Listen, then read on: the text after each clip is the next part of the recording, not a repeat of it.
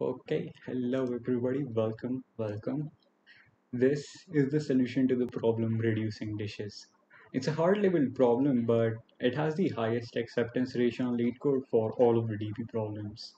The solution is very simple, and you'll be surprised how simple we can make it. But to get to that point, we need to understand and observe a couple of things.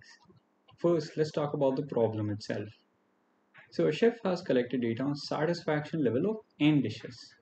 Basically, there is the satisfaction list given to us, giving us scores of how good dishes are. And the lifetime coefficient of dish is defined as the time taken to cook that dish, including previous dishes, blah blah blah. Basically, saying that current time, which is the time I, multiplied by the satisfaction of I, will give you some coefficient. And the goal is to return the maximum sum of all of the coefficients that you can form. Okay, there are two more special conditions, which is what make this problem very interesting. First, dishes can be prepared in any order. The ordering is not important. The values and the times are, but the ordering of dishes themselves in the satisfaction array is not important. Then the chef can also discard some dishes to gain the maximum value. We're going to play with both of these later on, but first let's actually write all of them down here. So this is just a quick review of what we've already discussed. Coefficient is the current time times the satisfaction of I, the current element times whatever time it is right now, and the goal is to get the maximum sum of all of the coefficients. Orders can be any, and using this fact and this fact, basically, see, the thing is, in any question that says that order is not important, sorting is like one go-to thing you should think about. And so we'll think about sorting. In this case, it's going to make sense because you have the current time with you, which you can always increase by one. And the satisfaction is obviously you can sort that and get the best possible times. Okay, basically, we're going to sort this in descending order. In a case like the one given here, -1, -8, 0, 5, -9, we'll first sort all of these, and then we'll take a note of what happens to the entire, like the answer basically, which is the score of this particular array. So when we consider just the first element, we get a score of 5. That's just 5 times 1.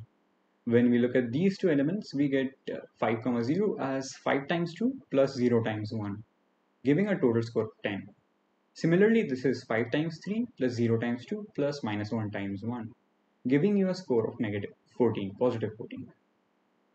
Now, there is a relationship hidden between them, and feel free to enumerate more examples till that is very clear and obvious to you. I'm going to mention it right away. It says that the score of this array, the score of from 5, 0 till -1, is the same as the score of 5, 0 and all of these three written separately. So the score of 5, 0, -1 is 14, and you can confirm it by looking at the previous one, which is the previous score is 10, and the sum of 5 plus 0 and -1 is 4. So this is 4, this is 10, and giving you a total of 14.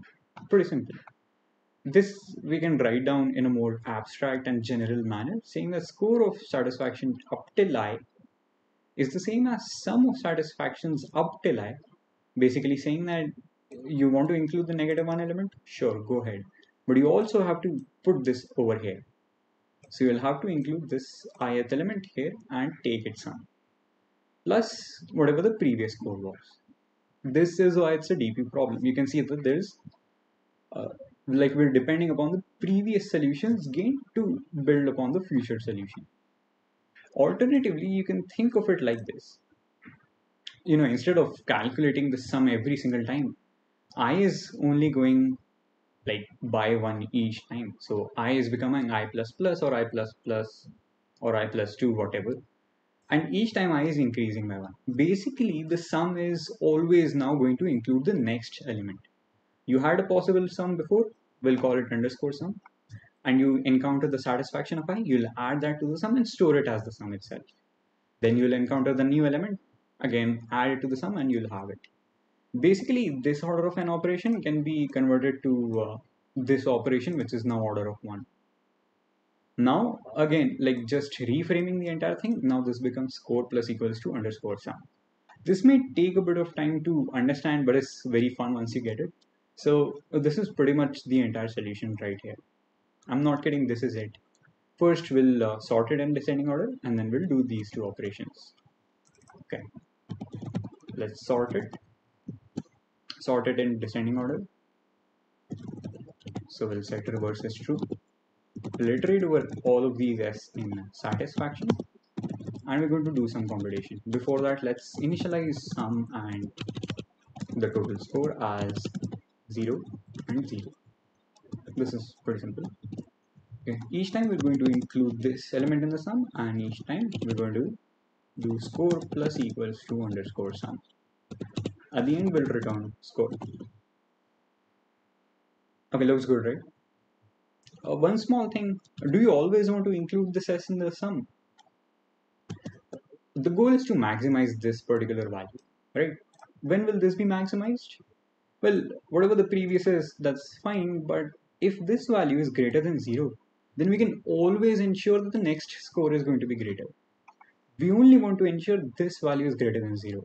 If it's lesser than 0, then we don't care, like we're done. Because that would now go on and reduce our score. We want it to increase our score, and so we'll check if this value is greater than 0 or not. Let's do a simple check and say that if it is lesser than 0, then break apart, break the loop, and we've already gotten our answer. If it's greater than 0, if it's positive, go ahead and include that in the score, and we'll go on and keep looking for more and better items, if any.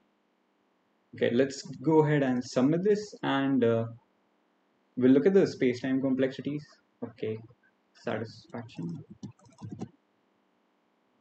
Okay, good.